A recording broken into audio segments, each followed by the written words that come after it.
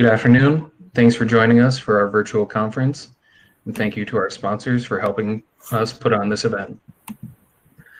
As you know, each track has a raffle prize each day, and I'm lucky enough to... Thanks for joining us for our virtual conference. Sorry, just a second. Sponsors for helping us put on this event. Sorry about that. I'm lucky enough to announce the winner for Track 2's raffle today. So drum roll, please.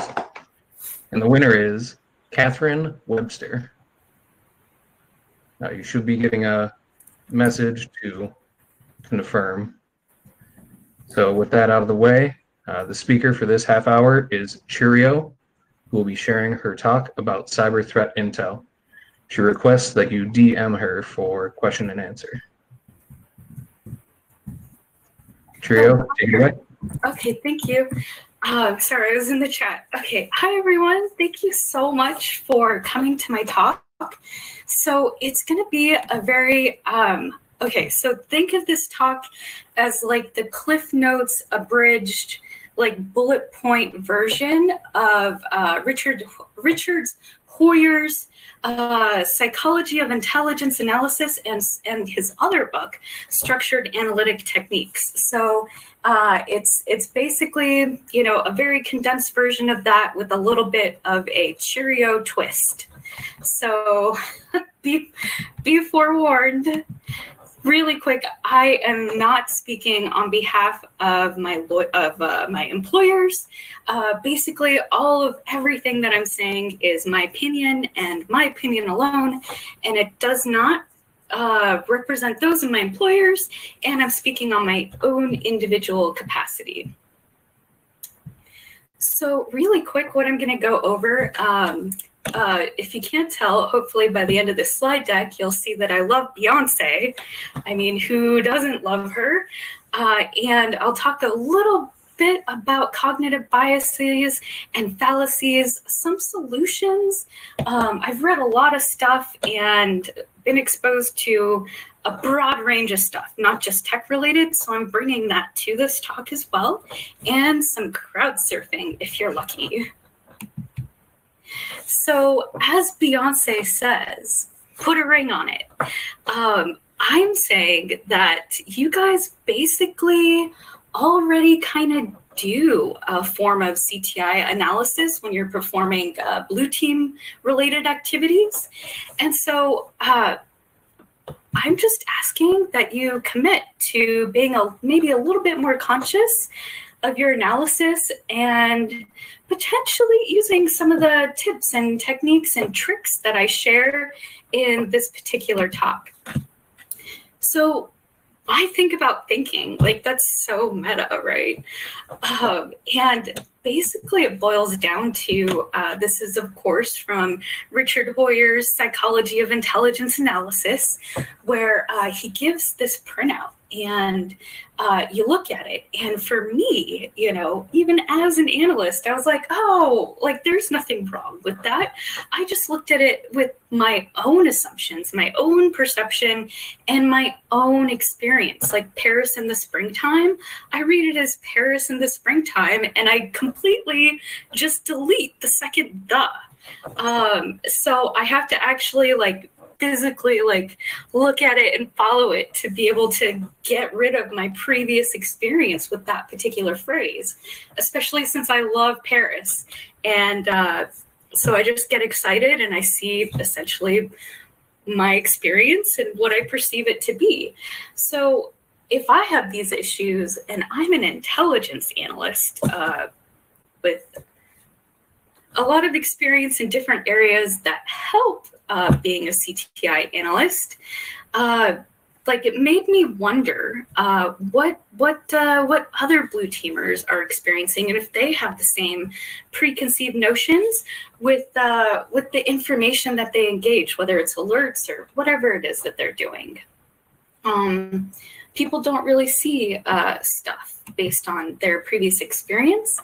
Another problem is short-term memory. So our working memory, you can hold 7 plus or minus 2 items, depending upon your brain and whatever's going on with this.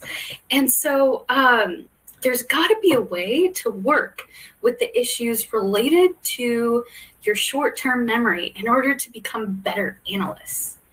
And the other thing is long-term memory. So long-term memory basically happens through association, some mental models, analogies, and it takes a little bit of time, maybe some repetition for some people like myself. So how do you work with the way that the mind works? And this is something that I'll explore further.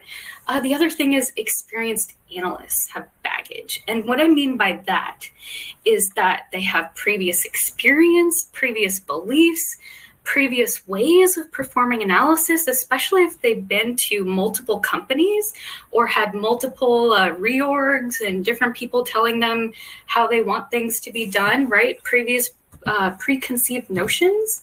So there's a lot that experienced analysts have to work with as far as unlearning behaviors, unlearning perceptions, unlearning biases that they might have, which is important, but also sometimes can hinder analysis as well. But I have some good news. There is no substitution for experience. I love you experienced people. So thank you for staying with us and helping newcomers and juniors and mid-level people such as myself. So what kind of analyst do you want to be? I personally would love to be like Madonna in this picture here, because I love Madonna too. She's freaking amazing. And so thinking about that, I'm like, okay, so like I can just be the regular analyst, like looking through the logs and trying to pivot through DNS stuff and all of that IPs, right?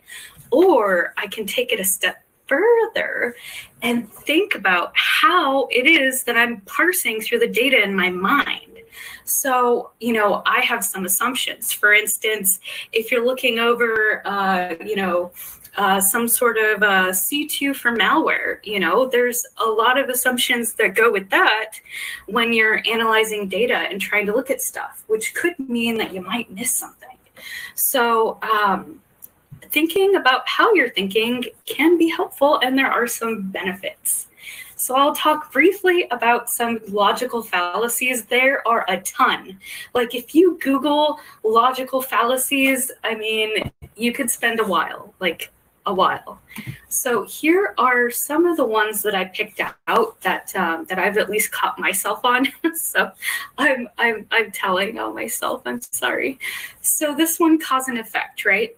Physical properties versus everything else. So what does that mean? What does that mean to blue teamers and CTI analysts? So basically, if you think about an animal in the woods and they're walking and it just rained and they leave prints, right? That's a cause effect. That's like a physical thing that's going on. Another thing is, I mean, I'm sorry I'm going to use this example, but the apple from the tree. If an apple falls from a tree, right, you can assume that gravity is somehow involved. The cause and effect of physical properties. But when you try to extrapolate that and apply that to APT behaviors, or I don't know, let's say the economy, and say that, you know, because of X, now the economy is going up or down, like that seems like not the best thing to do. So this is kind of what that fallacy is. Another one is analogy. So a great example that I found for this is just because the SOC training worked for these analysts, it might not work for these other analysts, if that makes sense. So being open to suggestions and not necessarily assuming that everyone fits in the box, right? This is what Diana Initiative is about. At least I believe so. You know, no one fits in a nice square box and stay in your hole. Like different people learn differently. Different people consume information differently. Different people understand things differently. So if you take this particular logical fallacy and see how you're thinking, well, this works this way, so of course it would work that way with these people. Like, just take a step back and be like, is this one of those fallacies that Cheerio talked about? Let me see. So hopefully that helps. The other thing is probability. So for instance, in the SOC, right? Let's say you get a ton of false positives. I'm just throwing out an example. And you're like, oh, well, we always get false positives. So, like auto close everything. And so what I'm saying is, like, just because there's a probability that there could be a false positive doesn't necessarily mean that the alert that you're working is a false positive. So doing group closes or permanently closing something or however it works within your organization, like I would take a step back and be like, is this a logical fallacy involved with just assuming that it's a false positive without actually looking into it? So that's another way. Anecdotal. So this is pretty good with pretty much anyone. For instance, my previous experience as a small business owner, sometimes I tend to get stuck in a lot of my business experience, and InfoSec is a different industry, granted. A lot of the business stuff is very similar, on and on. But, stepping back and being like, okay, like, in my previous experience with this, I thought it was, I would just write it off as phishing or something like that. But then looking into it, it's like, no, it wasn't phishing, and it was, a compromised vendor or something like that, right? Like not relying and making my own experience with stuff the most important thing. Like being able to take additional information in and be like, hey, wait, this isn't phishing, this is business email compromise, and being able to discern that. So cognitive biases, really quick. So anchoring, this is where, you get an alert and you have the initial information and someone's like, it's just, them sending something to their personal email, blah, blah, blah, whatever, right? And so you get that initial information and you stay anchored on that information, even though you might be provided additional information that might combat that. So you perform your analysis all based on that initial hint or hunch or intuition. And sometimes that's not necessarily the best way to do things. And that's a bias as far as your analysis. So a lot of the stuff I read, they said awareness of that, of being aware of how you're handling the initial content that's coming in is not necessarily helpful. So what they suggested, if at all possible, is to approach the information kind of like empty mind, where you try to set your biases, your assumptions, your perceptions kind of aside and pretend you're looking at it with fresh eyes. And the other thing is to slow down when making decisions. Like a lot of times in corporate America, you need to make really fast decisions, and that's not necessarily helpful for analysis. So if you can at all, just 10 seconds, just count 10, 9, 8, 7, just do a really brief countdown, and that'll help you with your decision-making process when performing analysis. Another one is confirmation bias. So this one also is kind of similar to the other one, except you go on pre-existing beliefs and hypotheses, and you only search for stuff that supports what it is that you believe it to be, if that makes sense. So a good way around this that CTI analysts use is analytical thinking model, like structured analytic techniques, which I'll talk about in a little bit, and then also mental models, like different frameworks and stuff. So thinking about thinking is for Blue. And Richard Hoyer says, analysts should be self-conscious about their reasoning process. And I definitely am. I'm like, oh, gee, did I insert too much bias into this? So I tend to look over it and ask myself a lot of internal questions, kind of like if you're really good at introspection, you will be fabulous at this. So how can you be more conscious when you're working with the data? Because the problem is you don't know how serious the alert or situation is until you do. And time is limited, so the executives, manager, director, whomever, they want the information yesterday.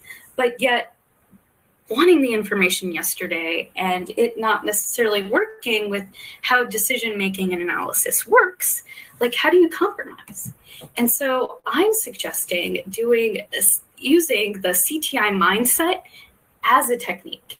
So generally in CTI circles, mindsets are kind of not necessarily the best. Basically, they're quick to form, but resistant to change. So instead of saying, you must have this mindset, it's more like a hat that you put on and you're like, oh, you know, I'm going to put on my CTI hat for a second and just sit back and kind of observe what my assumptions are and what my biases might be, and you know, try to slow down with my thinking and stuff like that. And the thing is, with being an analyst, you need to kind of work out your analysis muscles. Like, it's not something that just happens overnight. And breaking down the problems into easily digestible parts. You know, you're dealing with this alert and these logs and this log and that log and, you know, so kind of breaking, like it says, like break it down, make it into easily portioned things that you can actually tackle so it's not overwhelming. The other great suggestion is to get out of your head. So decision trees, and this comes directly from the Structured Analytic Techniques book. So if you want detailed information on how to do some of this stuff, I mean, there's like a whole, it's a big book. And they talk about decision trees, diagrams, models, mind maps, lists. Like, I know it sounds simple, but honestly, sometimes it's the simple solutions that help and make a huge difference. And also it helps you have conversations with other people. And that's definitely important. And so, as Ariana Grande says, break up with your habits. So if I look at a threat intel report and I view it the same way, that doesn't necessarily help because I could miss things, if you know what I mean. So I sometimes consult with coworkers, I consult with peers in the industry about questions that I have about things that I'm seeing or not seeing. So I definitely rely on other people to help with whatever's going on in my head, right? The other thing is observing your thoughts. So the easiest way I do this is to just pretend that I'm in a movie theater and I watch my thoughts coming up and I try not to attach any emotion or value to any of those thoughts, and I just let them come up and I'm just aware of what it is that I'm thinking as I'm doing the analysis. So I purposefully wrote all of this stuff down because I feel this is an important slide. And these are some questions that you can ask yourself while performing analysis to up your analysis game. So really quick, it asks, you know, have I been looking for data to disprove the hypothesis? What assumptions am I making? What information am I ignoring? And the one that catches me up sometimes, am I juggling more than 7 plus or minus 2 items? If so, I need to get this out of my head and onto paper or something. So I usually have like my little like notepad up, even when I'm doing my doctoral homework, right? Or any of that stuff, I have it up and I just really quick notes, put it down, and like a huge relief, huge relief. The other thing is make a paper checklist. So everything I read in structured analytic techniques and analysis of competing hypotheses suggests to put something on paper. There were doctors at this hospital, and they were suggested to use a checklist. And they're like, nah, I'm good. I'm a doctor. I know what I'm doing. And the nurses were like, oh, like we're going to use a checklist. And for every patient, we are going to use this checklist. So by using that checklist, it turned out that it actually saved lives that probably wouldn't have been saved because they would have missed essential steps. So I am suggesting that if it's good for healthcare and saving lives, writing stuff down in a checklist might actually be helpful for InfoSec too. So brainstorming, you know what that is? Starburst is more like coming up with a gazillion questions for a particular situation. I'm really good at that. And you can do that solo and in a group. Another thing that I added was Gestalt therapy. So basically with that, you do role playing. So for instance, like if I'm having a hard time, I'll be like, you know, I'll pretend I'm like either my coworker or Katie Nichols or Robert Emily or one of those really awesome people. And like, what would they tell me? You know, and of course it's total role playing and I'm not, you know, speaking on behalf of them, all of that, right? But sometimes it helps like to leverage that. Or when developers say the rubber ducky technique. So sometimes just talking out loud to my cat, not really, I better not admit that on recorded video, but having conversations with people and kind of going over the thought process is just immensely helpful for me. So the other thing is cultures and nation states. Like I try not to dabble in that just because my family's from Mexico City and I understand that cultural stuff based upon my background. But for instance, if I'm trying to guess what China or Russia or some of those other places that are a little different from how I grew up and my understanding of cultural stuff, like I'm not going to try to put myself in their shoes. Like there's putting yourself in their shoes and then there's putting yourself in their shoes. And I don't understand some of the nuances because I don't specialize in that. The other suggestion is thinking in graphs and not lists. And Microsoft wrote a great blog on this and I can share that out. Actually, I'll do that right now.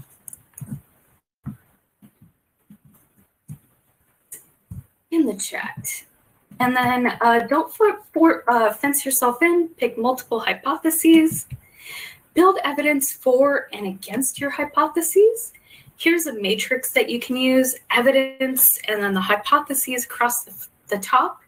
And basically what you want to do is attempt to disprove your hypothesis. And how dependent is your conclusion to critical items? You want to discuss the likelihood of all hypotheses. And you want to identify clues for events taking a different course than expected. And you know who does a really great job at this? Digital Shadows did. And I'm going to post this in the chat as well. And they have an example of ACH that honestly I still look at. It's my inspiration. So they're really helpful. And I look at that when I want to do ACH. It requires practice. I suggest scenario-based exercises, and that's a really great way to practice and kind of learn how to integrate that into your everyday analysis. I suggest to get a ref for tabletops and to suspend office politics during exercises. And here's Beyonce. Sometimes I just imagine what Beyonce would say to my haters, and then everything is perfect again. So yeah, I warned you, I love Beyonce. And then teamwork. So if you work at a toxic place and people aren't willing to work on analysis skills, reach out to other blue teamers and other orgs and build that skill set so that you can provide more value to the organization you work for. So to sum up, think about thinking to up your analysis game, use a CTI mindset as a technique, ask yourself questions when performing analysis, and attempt to disprove your hypothesis instead of trying to prove it. And finally, practice, practice, practice. So here's the main takeaways from this presentation. Thank you so much for attending my talk, and you can DM me and I will be happy to answer questions. Thank you very much.